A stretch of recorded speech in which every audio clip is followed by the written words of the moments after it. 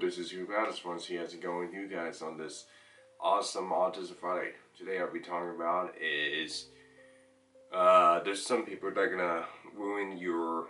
Same what I said last week about about the leap of faith. There's some people that are gonna ruin your jump or your leap. That will get in the way. The reason why I say that is like just slow you down and so on. And I've noticed along the way in my life, or in my journey, as you call it, is like, don't let them slow you down.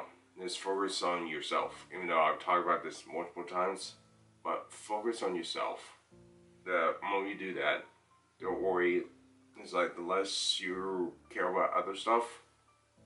I kind of phrase this wrong, but the more that you care about yourself, not in a selfish kind of way, but in a work kind of way, then you can work on yourself a little bit more, make yourself a little bit better, to prove that, hey, I am capable of doing this, I am capable of doing that, without anybody telling me what to do, or so on.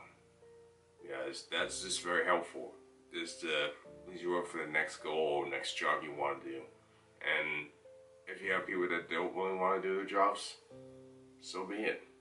Yeah, it's your life. It's like they're slowing you down. You don't have to interact with them. If they're on their own journey, I'm on my journey just to be the best person I could be, so on.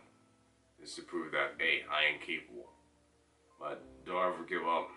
Keep on doing what you're doing, and you're amazing. Don't forget to like, comment, subscribe, and have a nice day.